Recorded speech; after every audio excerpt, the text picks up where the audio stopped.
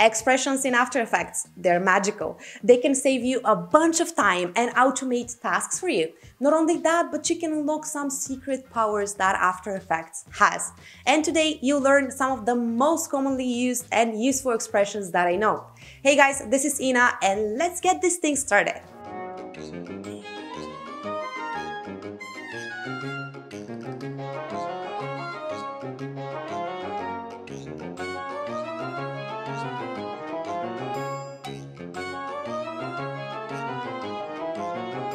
Awesome. So the first expression that we are going to talk about today, and the expressions that I'm going to show you in this tutorial will be linked in the description below, so you can download them for free. And also I will try to show you some real life examples from videos that we have created where we use this expression. So it's not only just the expressions, but also how you can apply them. The first expression is the number counter, which is a pretty cool expression. So I'm going to show you how you can do this. First, create a new text layer, and the way you add an expression is by holding Alt.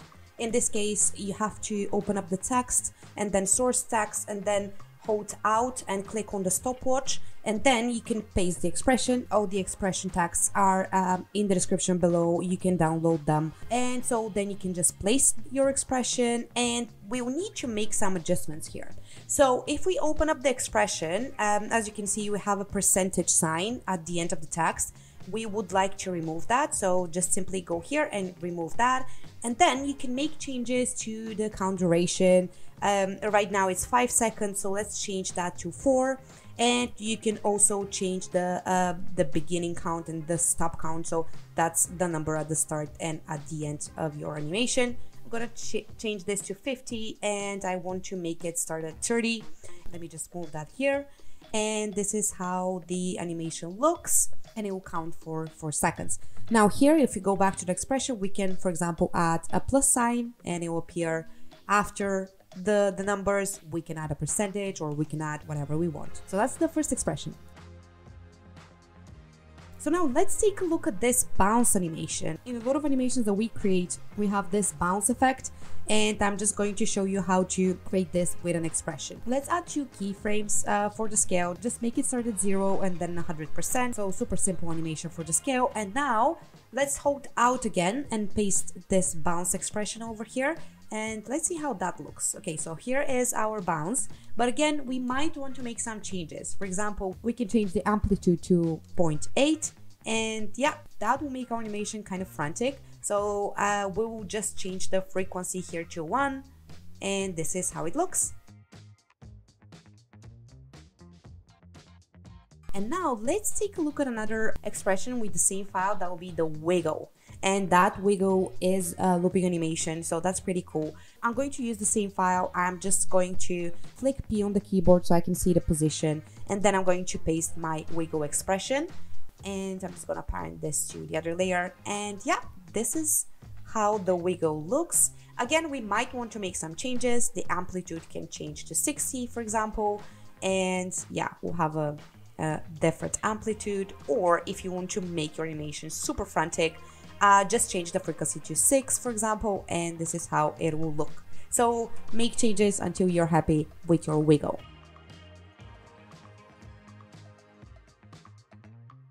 The next expression would be the elastic expression. So first, I'm just going to add 2 keyframes for the position, just 2 super simple keyframes, and then again I'm going to hold Alt and paste the elastic expression. This is the expression. Now we might want to make some changes. Again, we might change the amplitude. This is how it will look, and if we change the period of elastic, that will just make it a bit smoother. And again, you can play with these settings until you're happy with your animation. The next expression is a pretty cool one. I recently discovered it actually, and this is what I call the Pacman expression, although I think it's called the grid expression. You don't have to add keyframes for this. Just click P, open up the position, hold Alt and paste the expression, and so it creates this very cool animation that it reminds me a little bit of Pacman. And again, you can make changes if you need to.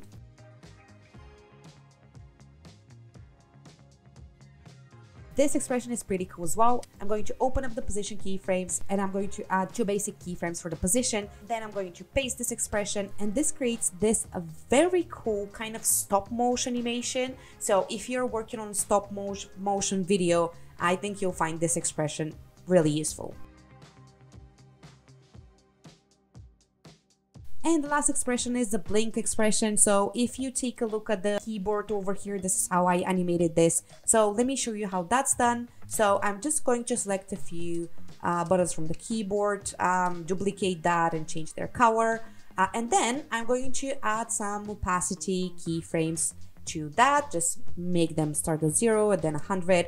And then I am going to add the expression, and then I'm just going to copy and paste it for every layer. Now we can make changes again, so the blink rate can change. That'll change the frequency of the blink. So let me change that to 5, and then I'm going to make the change for the rest of the buttons as well. And this is how the animation looks. These are my top expressions. Let me know if you like them in the comments below. And don't forget to download our After Effects expression cheat sheet. It's in the description below, and you can just copy and paste your expression in your next animation project. Thank you for your time, and see you next week.